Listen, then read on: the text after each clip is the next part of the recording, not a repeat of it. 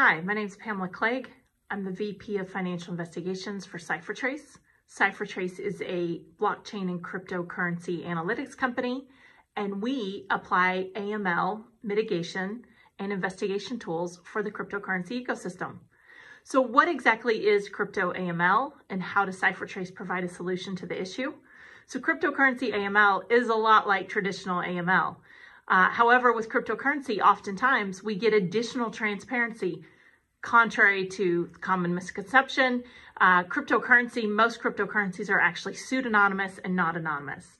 So we are able to apply labels, what we would refer to as attribution, to all the addresses that are being used on the blockchain if they belong to an entity or a criminal or any other type of bad actor.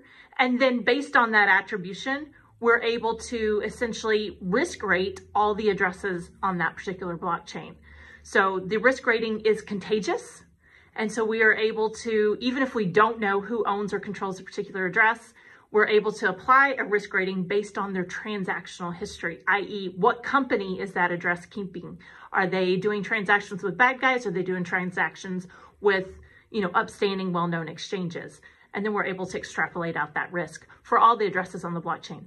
So in that sense, we are able to risk rate and see the entire risk of a particular blockchain, whether that's Bitcoin, Ethereum, or Litecoin, Bitcoin Cash, and the other cryptocurrencies that we cover.